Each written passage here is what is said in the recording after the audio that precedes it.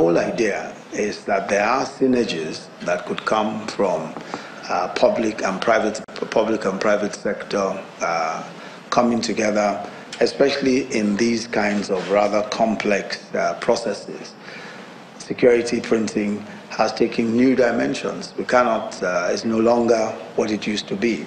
As a matter of fact, there are those who will say that today is more technology than merely security printing. Because if you look at some of the cards that are being printed today, I mean, the chips are not just security, they are actually technological assets. So there are new dimensions and there are new ideas, and it's just the private sector that can really be at the cutting edge of technology and innovation.